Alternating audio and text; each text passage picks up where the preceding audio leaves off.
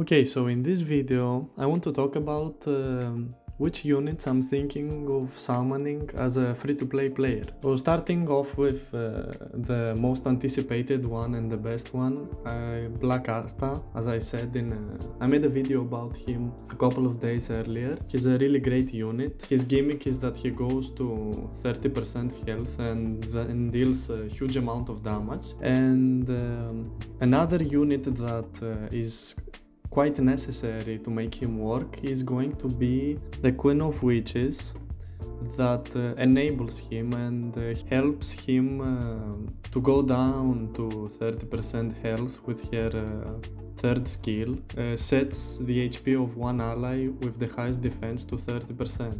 So since our Black Asta is going to have the most defense, you're always putting him on 30% and then you nuke everybody. So these two are the most important that I will be summoning for. Then another very good character that is going to be released in the global version of the game is going to be Halloween Charmy. So what Charmy does, on her special skill, she puts an effect called Pumpkin Pie, and when 5 turns pass, she inflicts 600% of attack and magic attack as damage dealt, and then removes it. With her second skill, if she has the Pumpkin Pie effect, she applies the Halloween Firecrackers. So what this does, this instantly activates the Pumpkin Pie, so basically this Pumpkin Pie effect on her special skill, and then in the next turn she activates it by the second skill. So it does a huge amount of damage, which means that it can nuke everyone on the enemy team. She also does burn effect. She has immortality, which is pretty important, so you cannot kill her instantly and get rid of her. And she also removes barrier with her combined attack. So that's it about Charmy. Now the last character I was thinking to summon for is none other than Halloween Noel. So Halloween Noel on the tier list, she's an S tier and S plus for PvP. What she does is, on her special skill, she removes SP -3 from the enemy, removes all buffs from an enemy, which is really good if you pair her with fast characters, and she also reduces the damage of the enemies by 34%. Now, depending on how fast you can get her to take her turn, she will be removing SP points from the enemy, so the enemies won't have their special skills, so they won't be able to attack. On her second skill, you can inflict magic attack reduction, inflict stun to an enemy for 2 turns, and again she removes 1 special point from all allies. And if you have her special skill page, she also blocks HP recovery for 2 turns. So she will be countering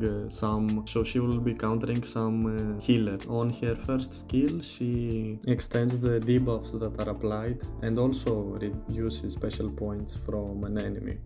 So the reason she is so good is because on her third skill, you can remove buffs and then you remove their special points, so they cannot do their skills. Then her passive, she inflicts a 30% increase damage taken debuff on all enemies, so that goes with her first skill that extends the debuffs. And when she's attacked, she removes continuous HP recovery. And her unique passive is she inflicts, at the start of the battle, she inflicts a 40% of damage reduction to the enemy attack. So yes, in general, I think she's gonna be one of the best debuffers in the technique category. So in total, these are about 4 upcoming characters that I am saving for and I will be summoning for. Some of them are probably I am probably going to get for free because they are seasonal. I think Halloween, Noel and Charmy are going to be... Halloween, Noel and Halloween Charmy are going to be seasonal characters. The third one I don't remember who it is, but I'll probably take Halloween Noel for free and then summon to see if I can get any more copies or other characters as well. So right now I have saved up 36,000 black crystals and about 80 summons. That should be enough, honestly, to get all these 4 characters. Now hopefully I can get their skill pages. I was also thinking about summoning on the Golden Dawn Uno, but I don't know yet. Maybe I'll do a couple of summons. So thank you everyone for watching this video. If you want to ask me something, you're always welcome to go to the comments down below. Thank you for watching and see you on the next one.